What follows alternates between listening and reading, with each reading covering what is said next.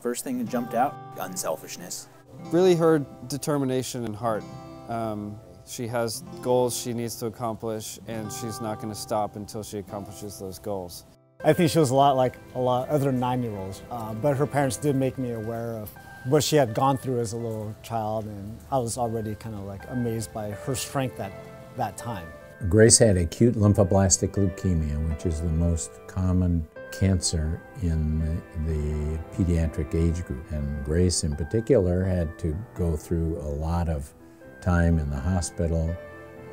When she finished her treatment, we were thinking about what kind of sports, good for her recovery. Oh, golf's not a common thing for patients, but I think that was a wonderful one to get her out, walking, active. So when she was 9 years old, she said, "Hey, Mom, I was benefited by golf. Can we do something, for this?" Our first putting event for the kids in the hallways, where we lined a 9-hole putting course out. We visit with the kids, and all the kids just seem to kind of like feed off her energy.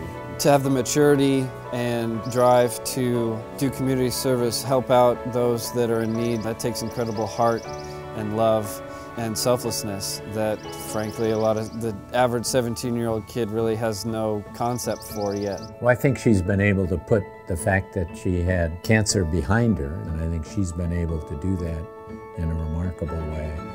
We fully support her since she was 9 years old. I believe she will do the best for the people and the best for the kids who need this type of the love and the kindness.